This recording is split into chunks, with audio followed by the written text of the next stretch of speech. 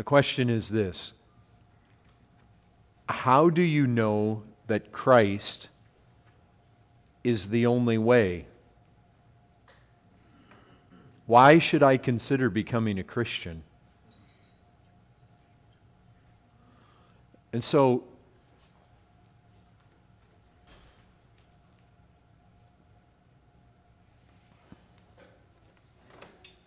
when I hear, how do you know that Christ is the only way? I mean, my assumption, what do people mean by that? This is a person who's not a Christian. Christ is the only way. How do I know Christ is the only way? The only way to what? I mean, the questions are always the only way to salvation, the only way to God, the only way to heaven, the only way to escape hell, the only way to eternal life. I mean, that's what's meant by that.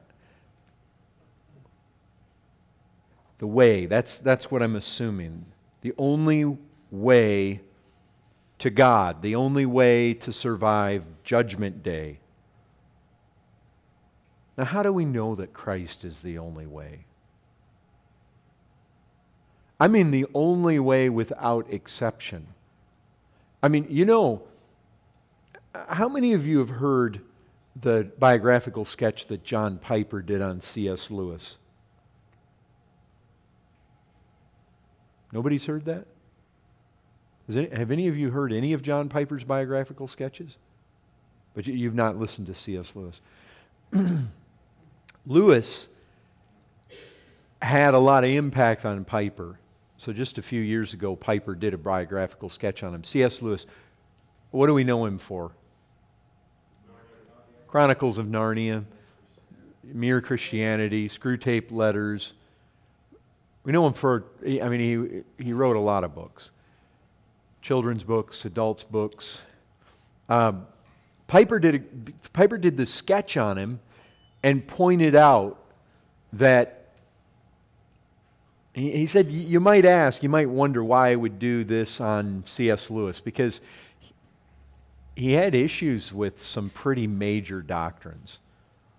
And one of the things, like if you've ever read the Chronicles of Narnia, one of the things you recognize in the final volume of that is there's supposedly this lion, Aslan, is a picture of Christ.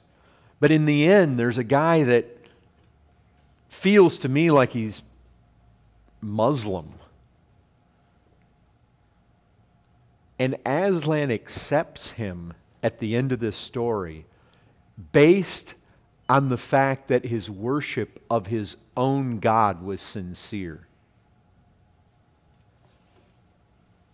And I mean, I've heard that kind of, that is not uncommon among those that are Catholic or with Catholic influence to say that they believe that people will get to heaven as long as they were sincere in their religion. Have you ever heard that? How do we know that Christ is not just a way, but the way? I mean, without exception, the way. That if you don't go by that way, you don't get there at all. There's nothing about sincerity in other religions.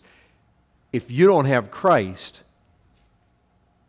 there's no heaven, there's no door to God, there's no eternal life, there's no surviving Judgment Day. How do we know He is exclusively and with no rival, absolutely the only Savior? How do we know that? He said it.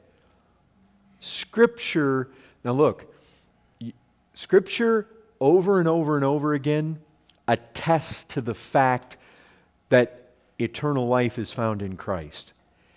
Over and over again it attests to the fact that He is the Messiah, He is the Savior. But maybe you've not noticed, but there's a whole lot of times that it's not just said in a general way. It is said in a way that there is no missing it, that He is the only way. The only Give me some verses. I mean, again, not one that says eternal life's found in Him. Not one that says He's the Savior. But I want texts that clearly show us He is the only way, without exception, and if you don't go by way of Him, there is no other way. John 14:6. Of course, that's going to be the one I think that's going to come to our minds first. Jesus said to him, I am the way and the truth and the life. And here's where it's exclusive. No one comes to the Father except through me. You do not get to God any other way. There is no one individual that can get to God any other way than by that way, which is Christ. But this exclusiveness comes to us in a variety of texts. Can anybody think of another one? Acts 4:12. That would probably be the second most common one that would come to people's minds. There is salvation in no one else. It doesn't just say there's salvation in Christ. It says there is salvation in no one else.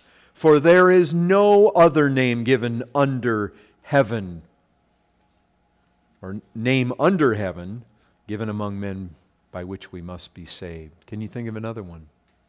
2 Timothy 2:5. 1 Timothy 2:5. Right, that would be another one right up there. There is one God and there is one mediator between God and men, the man Christ Jesus. There's only one. There's not two, there's one. Anybody think of something else? John 10:9. Read that one for us. Okay, go ahead.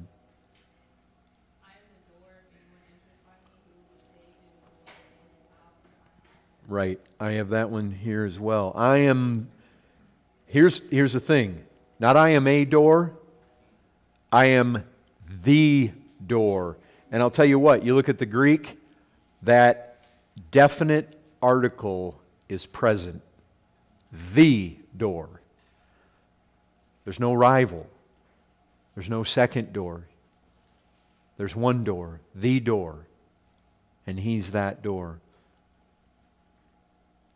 How about this? How about Matthew 11:27? No one knows the Father except the Son, and anyone to whom the Son chooses to reveal Him. No one knows the Father. This doesn't have to do with coming to the Father, but this has to do with knowing Him. And isn't that what eternal life is? Eternal life is to know God. No one knows God. No one has eternal life unless the Son gives that, unless He chooses to reveal the Father. How about this one? Hebrews 10:19. We have confidence to enter the holy places by the blood of Jesus. You say, how's that one exclusive? Because the only way you have confidence to enter the holy places, to enter the realm of God, the immediate presence, manifest presence of God, is by the blood of Jesus. I mean, do you remember? They could only get into the Holy of Holies with blood. We only get to where God is by the blood. And it says by the blood of Jesus. How about this one? 1 John 5:11. 1 John 5:11 says this, "This is the testimony that God gave us eternal life, and this life is in His Son. Whoever has the Son has life. Whoever does not have the Son of God does not have life." That's exclusive. You have life one way if you have the Son. There's no other way. Not if you have Allah. Nothing about Muhammad there. There's nothing about the millions of the Hindu gods there. There's nothing about Ganesh. There's nothing about anybody. There's not anything here about Mary. Some of you know Psalm 2. Do you remember how Psalm 2 ends? What does it say? Kiss the Son. Right? Kiss the Son, lest he be angry and you perish in the way, for his wrath is quickly kindled. Blessed are all who take refuge in him.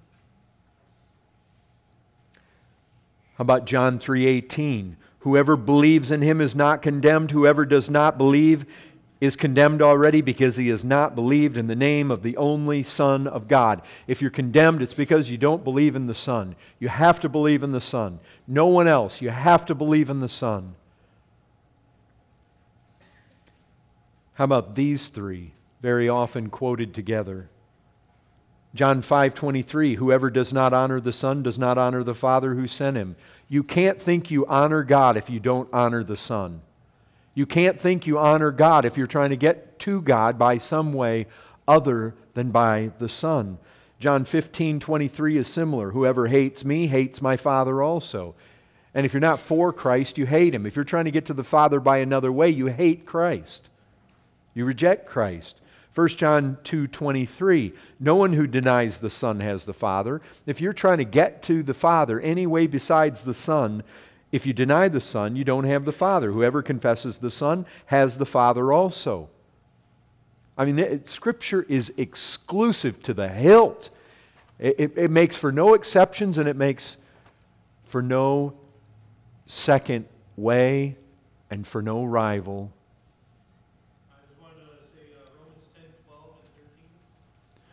Right, I considered Romans 10. Which one do you have in mind exactly?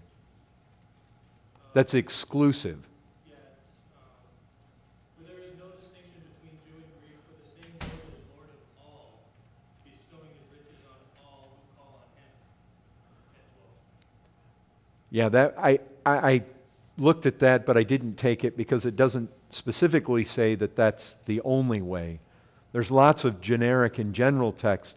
I wanted to pull out the ones that show they make for no space for anyone else. There's no other Savior. There's no other way. There's nothing about sincerity in another religion.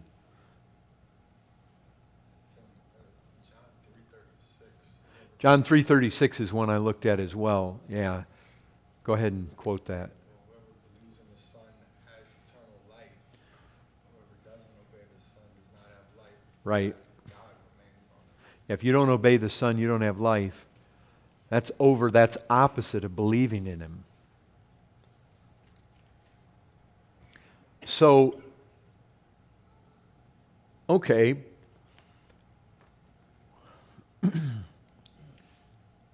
But why should we be persuaded that Jesus tells us he's the only way?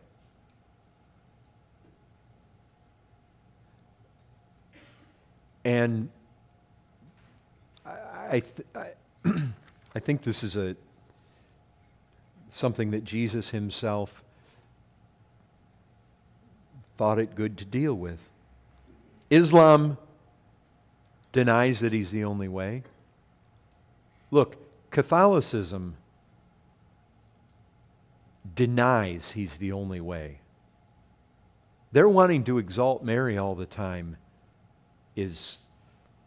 They're wanting to crush Christ as the only.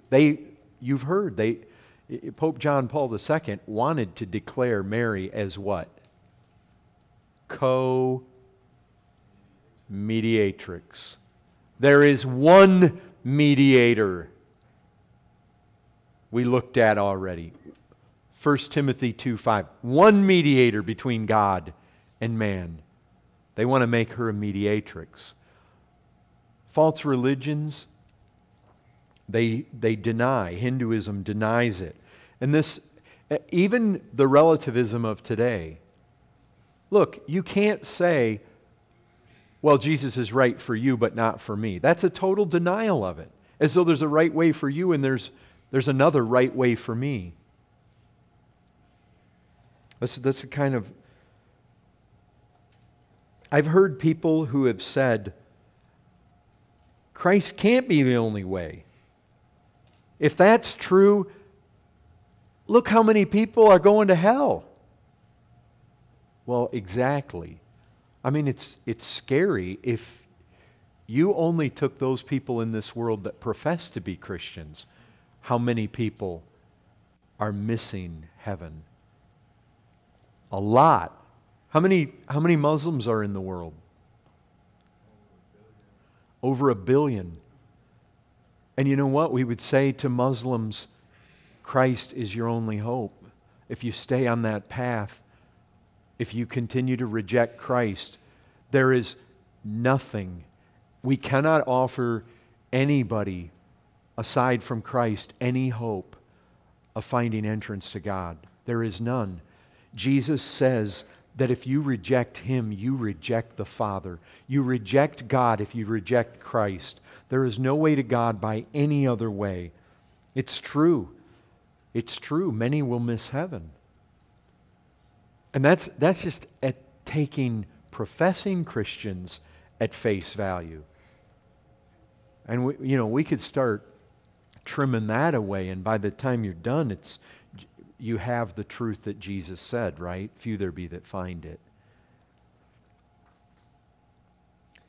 So why should we be persuaded that Jesus is the only way? And I know of no better way than to try to convince you in the way that Jesus did. And the place I find this most systematically presented is in John 5. Turn in John 5. I want you to see how Jesus reasoned with those who were refusing Him.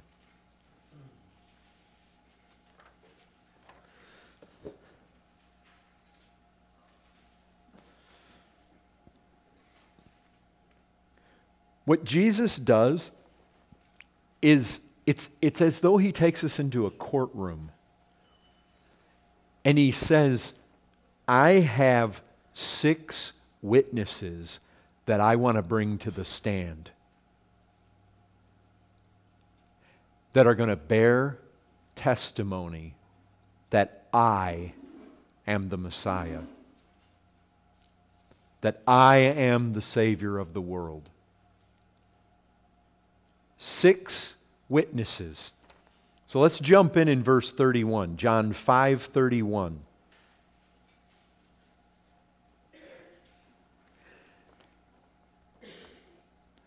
Jesus says this, if I alone bear witness about myself. Now, stop right there. If I alone bear witness to myself, or about myself, my testimony is not true. But in what he's saying, you can tell what? Who is the first witness to Christ being who He says He is? Well, Himself, right? He says, if I alone bear witness, His witness isn't valid, because in Scripture you needed how many witnesses for a testimony to be valid? 2 or 3, more than 1. And He said, if I alone bear witness, but you have to see in that He is bearing witness. He's just saying, if I alone bear it, it's not valid, but I am bearing it, but not by myself. Where does Jesus bear witness to the fact He is the Messiah? The woman at the well, John 4. Where does He bear witness to the fact that He is the way, the truth, and the life, and that there is no way to the Father except through Him? John 14. Where does He say, I am the door? John 10. Did Jesus bear witness to Himself that He is the only way to God, that He is the Messiah, the one that was being waited for? The woman at the well there was saying, we expect when He comes, and He says, the one you're talking to is He. Did Jesus bear witness to himself? You better believe he did.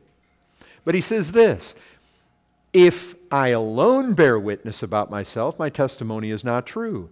There is another who bears witness about me. And I know that the testimony that he bears about me is true. Who's that? That's the Father, and you see it very plainly. Look down in 37. In verse 37, the Father who sent me has himself borne witness about me. In what way? I mean, where would be a place where the Father clearly bears witness to the Son? At the baptism, what did the Father say? This is my Son in whom I am well pleased. The Father bore witness. Well, let's keep reading. Verse 33. You sent to John, and he has borne witness to the truth. So you got John the Baptist. What did John the Baptist say? Behold, the Lamb of God who takes away the sin of the world. What else did he say? What did he say in the Synoptics? He said there was one coming after him, right? He said he baptized with water, but there was one coming after him, sandals, not worthy to touch them. He said he was going to baptize them with the Holy Spirit and with fire. Jesus was testified to by John. Now let's keep reading. Verse 34, not that the testimony I receive is from man. Oh, this is huge. Watch these next words. I'm floored by these words. But I say these things so that you may be saved. It's like Jesus wants to bring every witness possible to the stand. Why? Because he wants them to be saved. He brings up these witnesses, even John the Baptist, a witness he doesn't need, to say, I want you to hear John's witness because I want to convince you I am he. Aren't you floored by that? I mean, you know what this shows me? One thing it shows me amazingly is how much God uses means. Jesus could have said, I'm the Son of God. I'm the Word of God. I'm the mighty God. I can snap my fingers and make people believe. But he says, I say these things to you so that you might believe. You see how important it is that we convince men of the truth? Even Jesus, he's saying, I am reasoning with you. Isn't that what God says in Scripture? Come, let us reason together. Oh, if the radiance of the glory of God can't be seen here, Christ, that exact image of his Father, coming into this world and seeking to reason with sinners. So, Christ bears witness, the Father bears witness, John bears witness. But let's keep reading. Verse 35, he was a burning and shining lamp. You were willing to rejoice for a while in his light. Verse 36, but the testimony that I have is greater than that of John. For the works that the Father has given me to accomplish, the very works that I am doing bear witness about me, that the Father has sent me. Christ's works bear witness. Did you ever hear where Jesus said, why are you all reasoning that way in your minds? Let me ask you a question. Which is easier? To say to this man, rise up and walk, or to say your sins are forgiven you? But that you might know that the Son of Man has authority to forgive sins. He says, rise up and walk. Jesus' works testify that this is the one who forgives sin. His works, he kept saying, if you don't believe me because I say it, believe me because of my works. Nobody ever did what Jesus did. Nobody ever raised as many people from the dead. Nobody ever cured as many people that were sick. Nobody ever walked into crowds and healed everybody over and over and over and over again. He's saying, look, my works bear testimony that I am unlike anybody else that has ever come. And even when you come, look, even where it says that we will do the same works that he did and greater works than these, it doesn't mean the kind of healing that he did. I believe that has to do with the ingathering of souls. Because it's just not true. Nobody has ever come along before him or after him that did the amount of works that he did, of compassion to mankind, delivering them from demons, feeding them. Who calms storms? Who walked on water except Peter at the bidding of Christ? Nobody did works like his. Nobody. Nobody spoke words like he spoke. You see that time and again. People, they would hear him and he would leave his enemies stymied. Those that came to take him couldn't take him because his words just befuddled them. People just sat at his feet like Mary, just amazed. They didn't want to go anywhere else. Nobody ever spoke wisdom like this one spoke. Solomon could not have held a candle to Christ. And so there are his works. Well, let's keep reading though. The witnesses aren't done.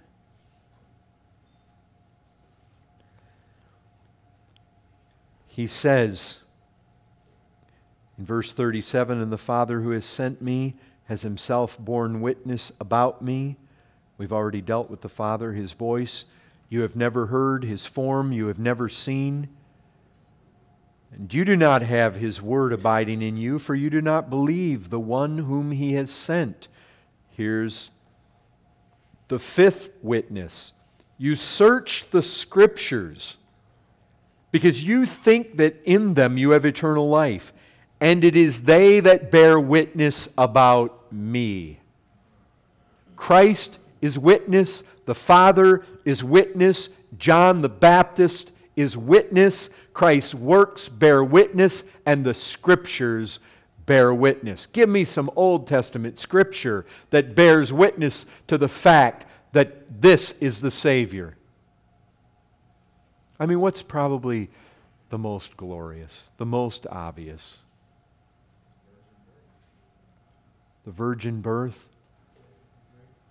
Isaiah 53.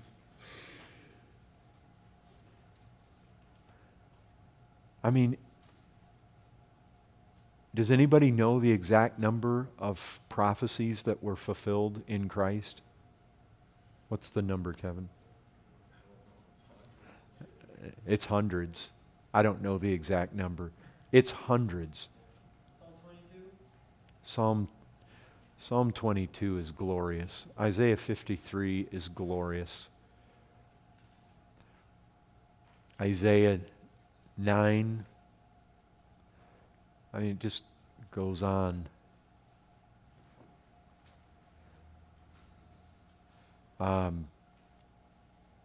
Scripture repeatedly bears witness. Let's try this.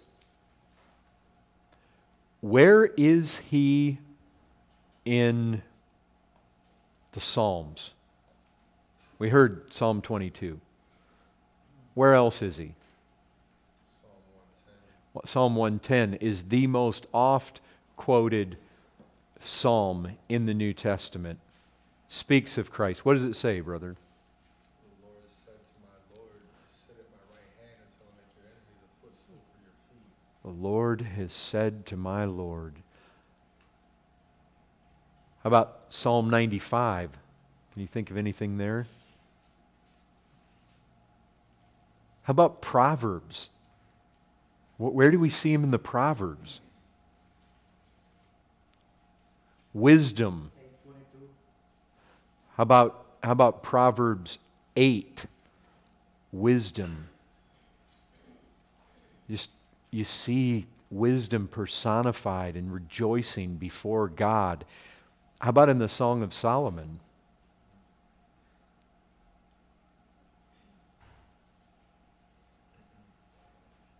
Where is he in the Song of Solomon?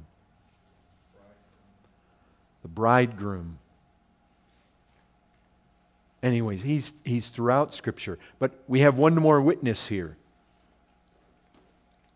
He says that, verse 39, you search the Scriptures because you think that in them you have eternal life, and it is they that bear witness about me, yet you refuse to come to me that you may have life. I do not receive glory from people, but I know that you do not have the love of God within you. I've come in my Father's name, and you do not receive me.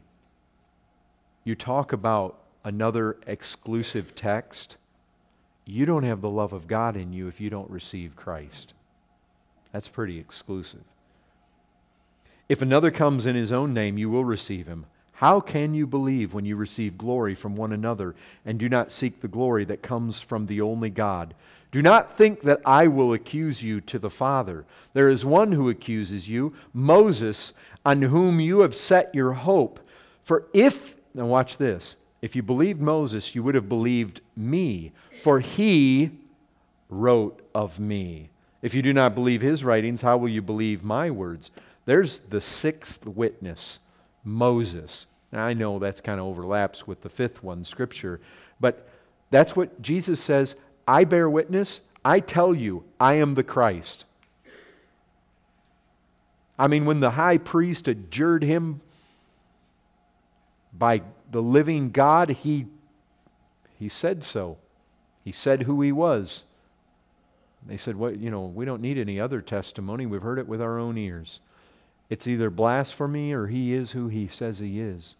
He's either a liar or he's not."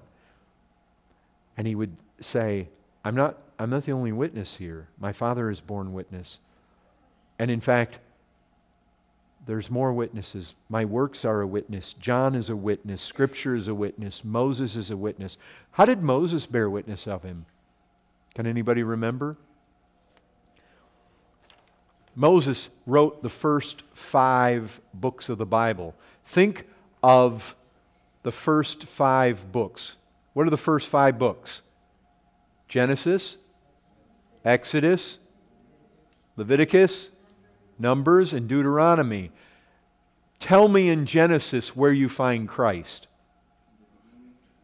Where? 3:15. Right at the start of the Bible. What does it say? What does it call Christ there? Son of the woman. And he's going to do what? Crush the head of the serpent. Where do we find Christ in Exodus? The Passover lamb. Where else? The rock. Yeah, 1 Corinthians 10 says that's Christ out there in the wilderness. The manna. How about Leviticus? I mean, that's all about the sacrifices. That's all about the high priesthood. That's all about the festivals. They're all shadows. And we find over in Colossians chapter 2, they all point to Christ. How about Numbers? Somebody read Numbers 24:17.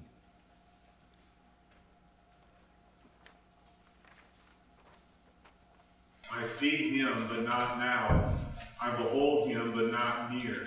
A star shall come out of Jacob, and a scepter shall rise out of Israel. It shall crush the forehead of Moab, and break down all the sons of Sheph. A star and a scepter. There's Christ. How about in Deuteronomy? Somebody read Deuteronomy 18:15 through 19. Is this not Moses himself prophesying from his own lips, not just off his own pen? What does he say? The Lord your God will raise up for you a prophet like me from among you and your brothers. It is him you shall listen, just as you desired of the Lord your God at Horeb on the day of the assembly, when you said, let me not hear again the voice of the Lord my God, or see his great fire anymore, lest I die. And the Lord said to me, they are right in what they have spoken. I will raise up for them a prophet like you from among their brothers, and I will put my words in his mouth, and he shall speak to them all that I command. And whoever will not listen to my words, that he shall speak in my name, I myself will require it of him. Hebrews chapter 1, you see that in those former days he spoke by the prophets, but in these last days he's spoken by way of a Son. Who is it in the New Testament that tells us about those words and that this is fulfilled in Christ?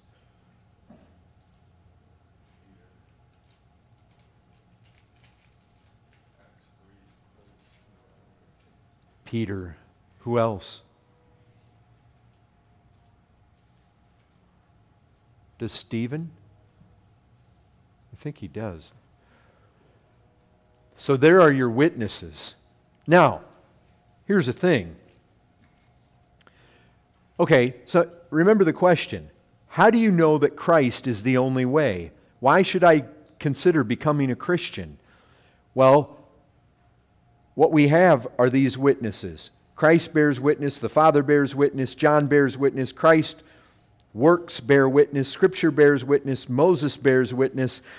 Somebody may come along and say, but in the end, all those witnesses are really spoken of in the one witness that is Scripture. But what if I deny Scripture altogether? Prove to me outside of Scripture that Jesus Christ is the only way. Prove to me outside of Scripture that I should consider becoming a Christian. How do you answer that?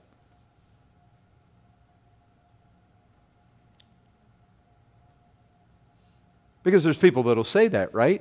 I mean, you just go through this whole thing and you say, hey, I find over and over and over and over again, Scripture bears witness to the fact that Jesus is proclaimed as the exclusive Savior. There is no other name under heaven given among men whereby we must be saved. There is none other. No man comes unto the Father except through Him. It's exclusive. He is the door.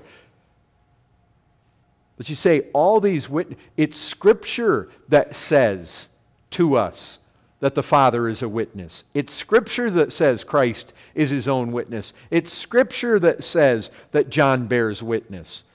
It's Scripture that says Scripture bears witness. It's Scripture that says Christ's works bear witness. It's Scripture that proclaim Christ's works.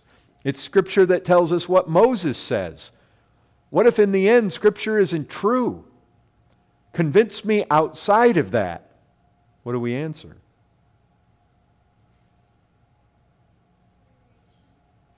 What's that? But does creation definitely testifies to something. But what does Scripture say that it testifies to? What are the two things in Romans 1 that it says it testifies to? Eternal power and divine nature. It doesn't. It definitely tells men enough that they're inexcusable. But it doesn't tell us that Christ is the only way. Is there another way? Yeah, but how do you know the resurrection except from the Scriptures? Prove the resurrection to me outside the Scriptures. Look, just because somebody wants you to do something doesn't mean that you need to do that. Just because somebody wants you to make a case other than with witnesses outside of the realm of the witnesses God has given us, don't go there. Because here's the thing. This is what I would say to somebody. You know, most of the people that will shoot down Scripture have never read it. Now, there are those that have. There are those that have. There are those that they grew up in the church, they read their Bible. There are those that have. But 99% of the people have not read it. And look, I'll tell you this. In false religions, they do not want you taking the literature or reading. I mean, they would highly frown on you. Have you ever had Jehovah's Witnesses? You've tried to give them something? They don't want to take it. Why not? Look, Scripture speaks about demon doctrines. The devil is behind false religion. Do you know what truth the devil knows a lot better than we do?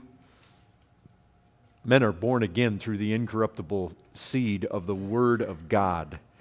That the gospel is the power of God unto salvation. I'll tell you what, the devil doesn't want people reading the Bible. But here's the thing. What we would say to anybody is, listen, you can say, what if Scripture isn't true? But I'll tell you this, people who did not believe in Jesus Christ at first oftentimes went to hear Him and they came away saying, that's the Christ. There were people who went to hear Him and said, nobody ever spoke like Him. Nathanael heard Him and said, ooh, that's Him. People saw His works. There are people that saw His works and heard His words, and they said, that's the Christ. That woman at the well, she ran into the city there. She said, is this not the Christ? You need to listen to Him. You need to listen to the witness of Scripture before you reject it. Because one thing I found, nobody made up this Christ. No man dreamt up.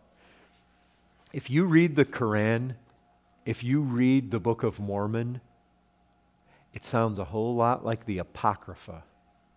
It sounds man-made. Because there's a way that man communicates things. There's a way man says things. There's a way man invents things. There's a way man makes up fairy tales. And this book does not sound like that. This book, look, the very wisdom that floored people is still here in this book. I mean, when you read, if you can remember back to like the first time you read and they came to him and they were trying to trap him. Okay, we got him because we're going to ask him about paying taxes. And we've got him because no way he answers here is he going to be able to wiggle out of this thing. And he answered in a way that just blew them all away. I mean, these guys, they walked away like drunken sailors from talking to him. Like they were these were the elite minds. These were the lawyers, the scribes, the Pharisees. They knew the law. These were the teachers in Israel. And time and again, they went away like they were a bunch of little kids. He just blew them away. And it's not like we just hear that he blew them away. We actually have the words he blew them away with, and when we read them, they blow us away. Yet nobody created the Christ in this book. The devil doesn't want people going to this book. Look, I can tell you this. Truth can handle examination. Those who have systems of error, they want to keep their people from the truth. Jehovah's Witnesses do not want their people taking our stuff. They don't want them taking those DVDs that proclaim that gospel so plainly. They don't want that. They want to keep them away. Keep them away from truth. Keep them away from what's right. They don't want them to be exposed. Matt Haney said that he heard that today in the Jewish synagogues, maybe some of you heard this, I've said this before after he said it, in many of the synagogues today, Jewish synagogues, what will they not let be read? Isaiah 53. You know why? Because when they read it, people get saved and they lose them. Scripture handles examination. Truth will handle examination.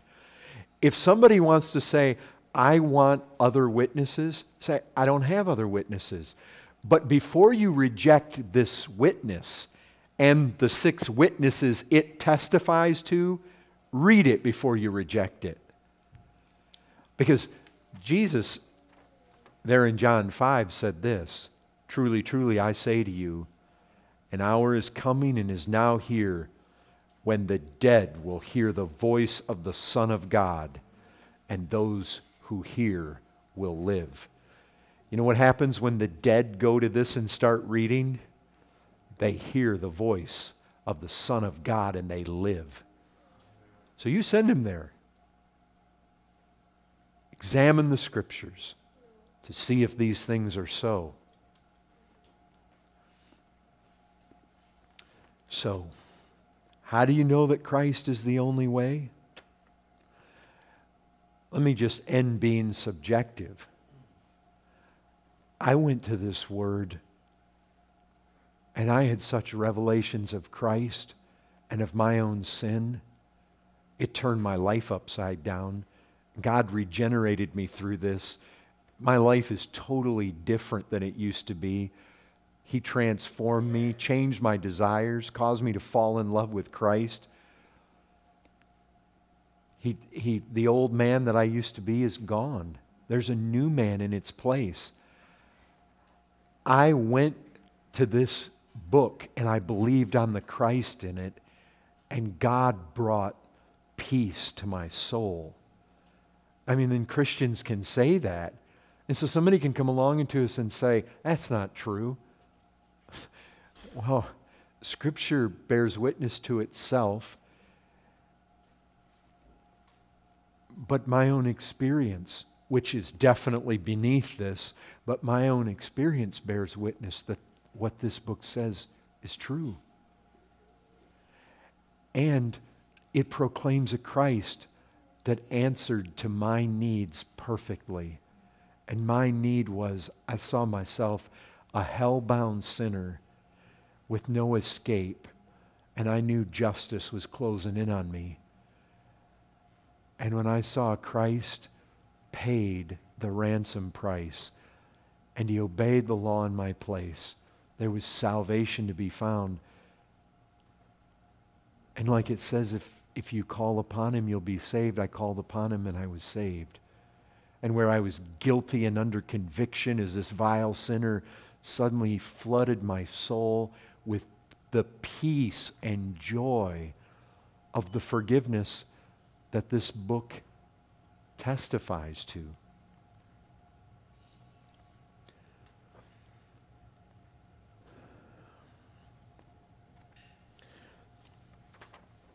How do you know that Christ is the only way?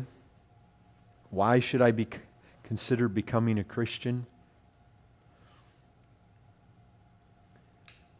Well, that's how we know, and the reason you should consider it is because you're a sinner and life is short, and death is going to take you, and there is a judgment day. And God provided a Savior for sinners. He didn't do that to the fallen angels. We're sinners, and He's provided a way of escape. He's provided a Passover lamb. He's provided a city of refuge. He's provided the manna, the bread of God, that if we eat, we'll live. He's provided the Savior to perfectly answer to the needs of fallen man. That's why you want to become a Christian, because there's eternal life. There's joy forevermore. There's a riches of Christ. There's an inheritance. There's heaven to be had. It's called paradise. It's a place where blessed are the pure in heart, for they shall see God. They'll be with God. They'll enjoy God. They'll walk with God. They'll be the bride of Christ. They'll be clothed in splendor. They'll walk with their God and have death taken away and every tear wiped away, and forever and through all ages. They'll know just the endless bliss and eternal joy. That's why you want to become a Christian. If you don't, you lose your soul. If you don't, you pay the penalty, just penalty for your sins. That penalty, it's perfectly fair. It's perfectly in accord with the depth of the guilt that we have, but we don't recognize how bad it is. It's bad. It requires an eternal punishment in hell. You want to become a Christian because you want to escape that. Jesus said that people that go there, it'd be better if they were never born. He calls it a place of weeping, a place of gnashing of teeth, a place where the worm never dies, a place of outer darkness. He says it's a place to be escaped at all costs. That's why you want to become a Christian, because you have a never-dying soul. And there is a judgment day coming, and the crimes you've committed will not be pardoned any other way. That's why you want to become a Christian. Well, that's my best attempt to answer that. Father, we thank you for the witnesses. We thank you for the word. We thank you that you've put your witness into this world. We know that the day is upon us when the dead do hear. We were those dead once. Many of us in this place, we were the dead, and Christ spoke, and we heard. We thank you for your mercy. We thank you, Lord. We thank you. In Christ's name, amen.